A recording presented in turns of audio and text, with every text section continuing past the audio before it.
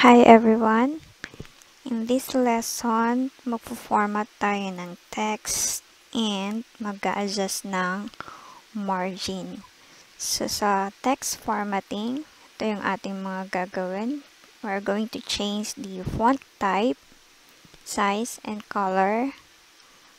We're going to adjust the line spacing, the emphasis of words or text by using bold, italic, and underline. Then, alignment ng text natin. Then, i-apply din natin yung change case or yung pagpapalit ng capitalization ng selected text. And then, i-apply natin yung bullets or numbering. Okay. So, first, adjust natin yung text. So, paano ba mag-change ng font? Of course, unang-una, we need to highlight the text first. So, pwedeng kung buong document, select all na lang natin. So, press Ctrl A. Then, go to Home tab. And then, select natin yung font type na gagamitin natin by pressing the arrow down dito sa font. And then, piliin natin kung ano yung gusto nating font style na gagamitin.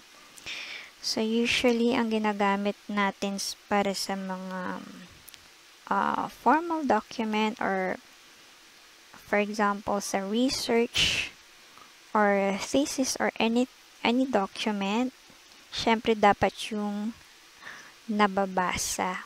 Hindi masyadong malaki, hindi masyadong maliit na font. So, pwedeng Calibre, Cambria, Arial, or yung Times New Roman. So, kung alam na kung anong font type ang gagamitin, pwede na lang natin dito i-type. So, for example, let's say, for example, yung Times New Roman. Yan. Okay. And then, next is, palitan naman natin yung font size.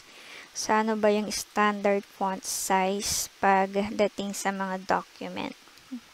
Highlight ulit natin, then change natin ng yung font size.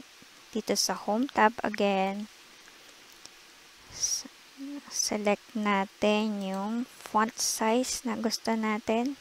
Pero kadalasan 12 or 11 dapat ang font size ng document. Yung body ng document natin. So, pwedeng dito or pwedeng gamitin tong grow and or shrink font. So, pag ginamit natin ito, mag-i-increase siya ng 1 point per click. So, try natin. Or, bawasan natin yung text size. Okay. And, next is color. So, usually naman sa document, ang ginagamit lang na color is, ang default color is black.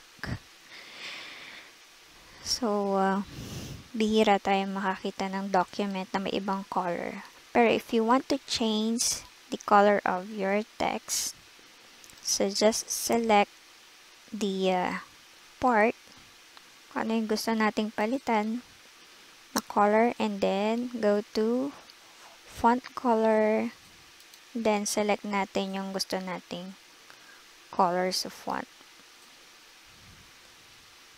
Basta make sure na readable pa din ang text. So, kaya tayo nagfo-format o kaya natin pino-format ang ating document is para maging presentable and readable yung content ng document natin. Mas madaling maintindihan. Okay? Next is adjust natin yung line spacing. So, paano palitan ng line spacing? Again, highlight natin yung buong document. And then, pwede tayong pumunta dito sa line and paragraph spacing. So, kung gusto nating 1.5 yung line spacing or double space, ayan, dito lang si-select or pwedeng right-click and go to paragraph. Paano bang gusto nating spacing ng ating text? Single spacing, dikit-dikit lang, 1.5 or double. So let's say double spacing tayo. And then pwede din nating i-adjust yung before and after ng each paragraph natin. So, dito yun i-adjust. So, kung hindi natin alam kung ilang point, so, lagay lang natin dito after na lang tayo mag-set. Lagay natin ng auto. So, dapat kasi mas malaki yung space ng in between ng paragraph. So, click natin yung okay. Para makita natin kung anong tsura. So, ganito dapat ang spacing or line spacing. So, mas malaki yung space in between ng each paragraph. So, ito ay another paragraph. And ito ay after ng introduction. Okay, so ganyan lang mag-adjust ng line spacing. Next is yung emphasis ng text by using bold, italic, or underline. So, para mas madaling makita or mas madaling maintindihan yung ating document. So, kailangan naka-emphasize yung mga importanteng words. Let's say, yung mga title ng bawat part ng document natin. Let's say, this one, yung introduction. So, gawin natin bold.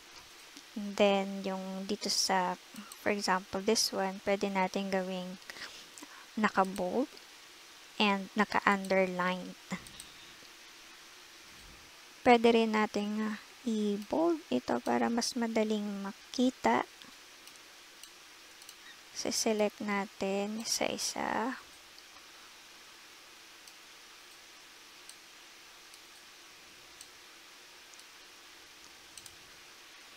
So, paano ba siniselect?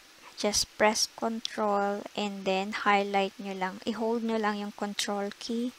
And then, i-highlight nyo yung part kung alin yung gusto nyong baguhin. Para sabay-sabay silang ma-change. Okay.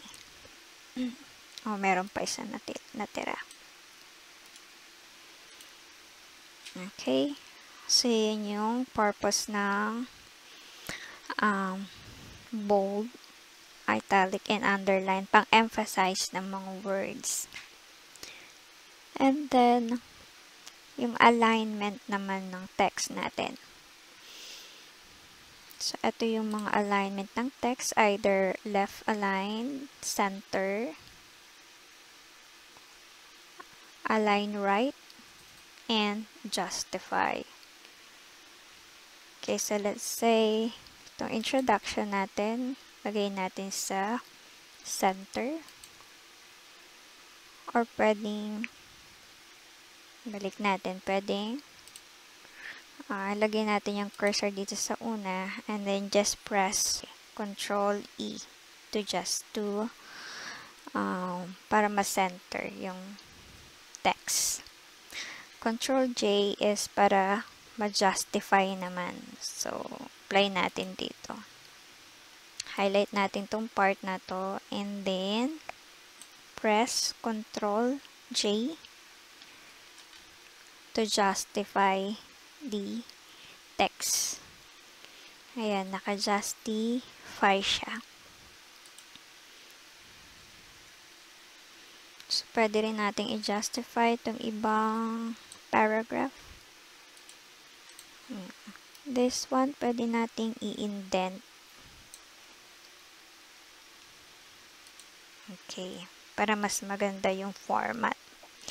Next is change case or capitalization of a text. So, pag nagkamali tayo ng type, let's say for example, gusto nating tong gawing all caps. Kaya lang na-type na natin. So, hindi na natin kailangan i-delete. So, pwede natin gamitin yung capitalization. Itong change case. Sana bang gusto natin gawin? Uppercase lahat. Yan. Or, pwede rin yung shortcut key, Shift F3. Yan, Shift F3, click nyo lang kung ano yung gusto nyong capitalization ng text. Okay? Pero kung nakalimutan yung shortcut key, so at eto lang siya. Change case. Next is apply naman natin yung list. So, ano ba yung pwede natin pag-applyan ng list? So, pwede dito sa characteristics of computer. So, pwede nating applyan ito ng bullets and numbering. So, highlight ulit natin tong part kung saan natin gustong lagyan ng bullets. Pwede natin gamitin ng bullets or numbering. So, mamimili lang tayo ng bullet na gagamitin natin. So, let's say this one. Yan. So, para maganda na yung presentation and mas naiintindihan na yung ating content. Then, last but not the least is yung margin. Pagka gusto nating i-bookbind yung document, yung pinrint natin, so dapat mas malaki yung space dito sa left side. Okay, so let's say, adjust natin yung margin. Yung left side, dapat 1.5 inch. Then, top, bottom, and right side is 1 inch. Okay, so paano ba mag-adjust ng margin? So, go to page layout. And then, select nyo yung margins.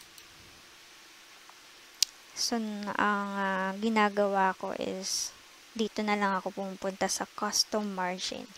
Or, kung gusto nyo namang i-select yung normal, itong normal, 2.54 lahat ng top, bottom, left, and right. So, ibig sabihin, tigwa 1 inch.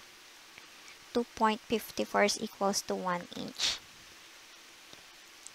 So, since wala dyan yung gusto nating margin, mag-set na lang tayo. So, ang top is 2.54, 1 inch. Pwede nating ilagay na 1 inch lang.